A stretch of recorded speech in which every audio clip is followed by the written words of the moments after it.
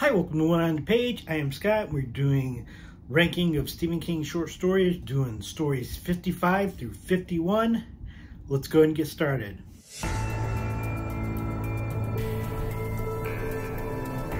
Story number 55 is in the book The Bazaar of Bad Dreams. It is Mr. Yummy. Ridiculous name for a short story, unless it's about a serial killer, which it's not. Mr. Yummy is about an assisted living home where people see some type of apparition or a person that has some meaning to them, and then it's basically like this is the harbinger of death, or is it death itself? It is one of King's stories about mortality and old age and death, something that as he gets older he has done very well. Not to say he hasn't done well earlier. I think of The Reach, which we have not talked about yet. Also another story about death. He handles this very well, much in the same way he used to write stories about children very well. He wrote those when he had young children.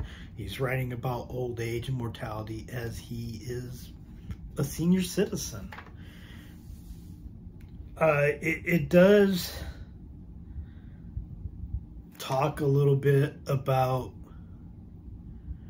one of the characters in here is gay. It does talk about the AIDS epidemic. I think for King, who in the past, perhaps well-meaning, has been a bit clumsy when it comes to people who don't fall into his demographic, the straight white male, you know, when he's written about women or black people or gay people, he has not done particularly well, particularly in the 70s and 80s. But as he's gotten older, I think he has done fairly well. I'm not one to be able to judge necessarily if it's the case, but at least when I was reading, I was like, oh, this is much better than what I have been used to from King. Story number 54 is also in the Bazaar of Bad Dreams. It is The Little Green God of Agony. It was originally published in the anthology A Book of Horrors in 2011. It's basically about a rich man trying to get rid of his pain after an accident 2 years previously, told through the point of view of a nurse. It's about pain and what we will do for it and what money can and cannot buy. I probably deliberated about this one and Mr. Yummy, what place each would be, more than I deliberated about any other story previously.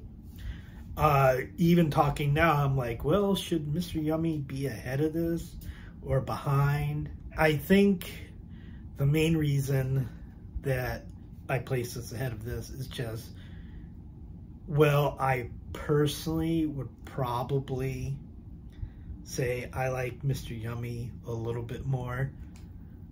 This one will not necessarily being an original story. It's a type of story we have seen before. To me, it's a little bit more original than Mr. Yummy. Story number 53 is in Nightmares and Dreamscapes. It is Umney's Last Case. Now, when it comes to stories in Nightmares and Dreamscapes that has the word case in it, this is not the best one. We will get into that later. That one also happens to have one of my favorite characters in fiction, and it's probably not the one you're thinking of. Just look up the table of contents for Nightmares and Dreamscapes. I think you'll be able to figure it out. This one is about an author of crime novels who is thinking of killing off his main character, basically. And the character does not like that idea and tries to take over. A little bit of a metafiction. It is something we have seen a little bit before, particularly in The Dark Half. Obviously, we have seen King write about writing many times. There's a bit of a joke about how many of his characters are writers. Not as much as with King in Awful Endings. King and main characters being writers isn't as prevalent as it is talked about, but it is there. It does happen. If you were to go by the job of the main character in a King story, writer would not have the majority, as in over 50%. But if we were playing Family Feud, it might be the #1 answer. This is another story, like I talked about last week, that I enjoyed more at the time than I do now. At the time, I hadn't had a lot of experience with King and writing about writers or about fictional characters kind of taking over. I have had more experience now, so it's not as much of a novelty. This is one, it's never been my favorite story, but it has dropped a little bit to me than what I might have ranked it previously. Number 52 in Nightmares and Dreamscapes is Popsy. A desperate man has decided, in order to make money, because he owes people money, basically to kidnap children and sell them. He just happens to kidnap the wrong child, who says his Popsy is coming to get him, and his Popsy does come to get him.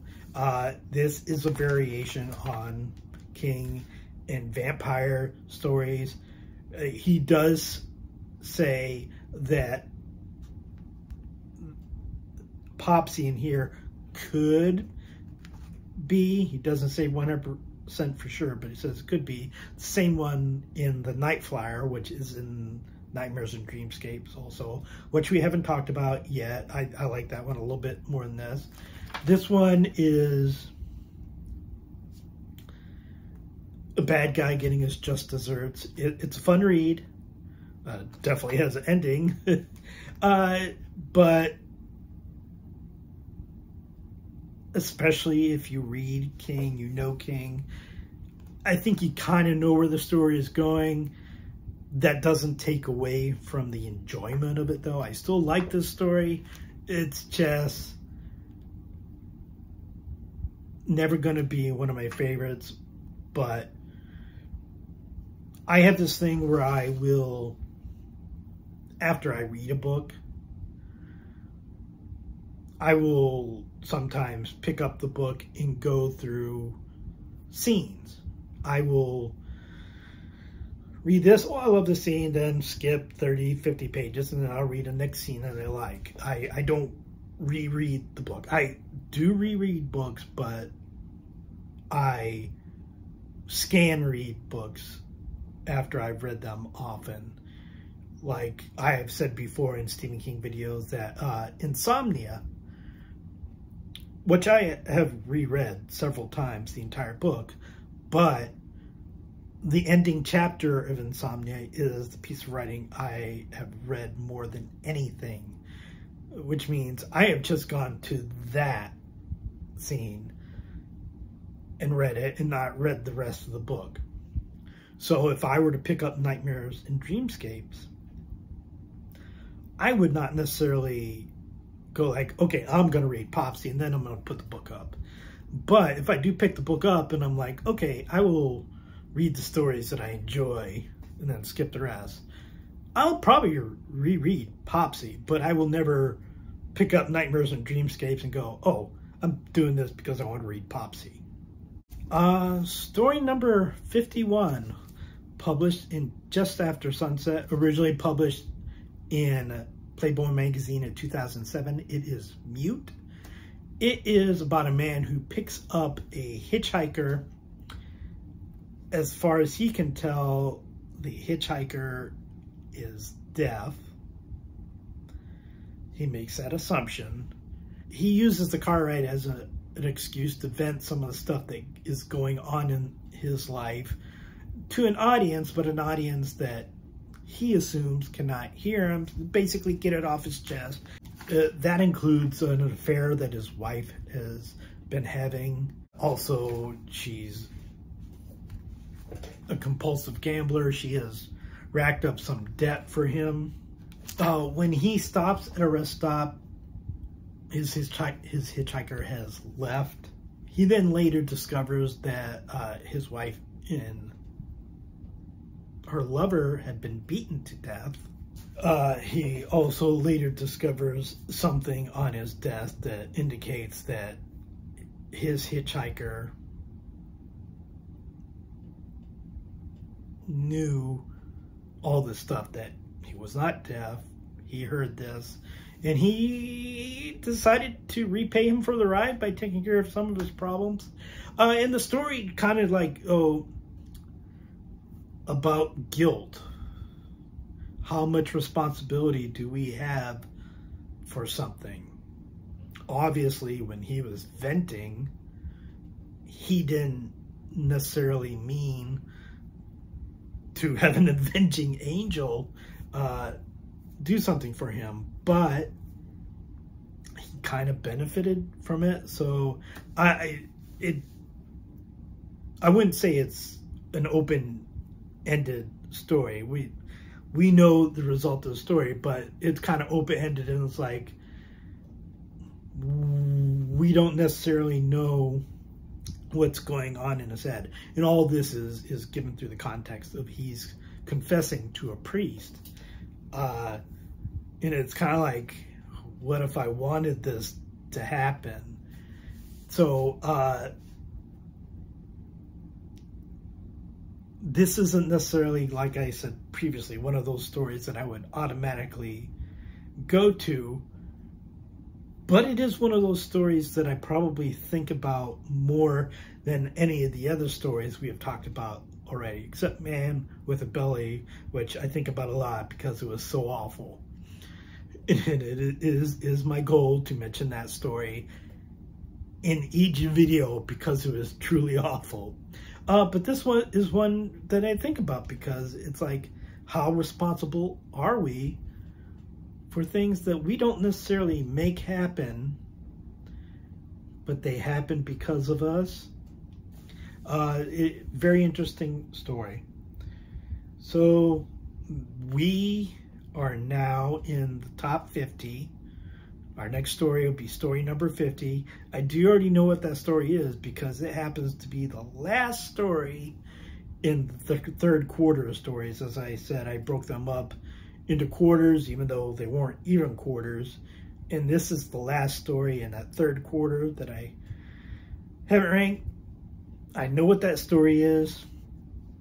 And then pretty much every story from here on out is good to great. Some of them just, if they had just done something differently, they would reach that great realm. But gladly read a collection of 50 stories that are these stories and be happy. Be a long ass book, but please like and subscribe, leave a comment. I will talk to you next time.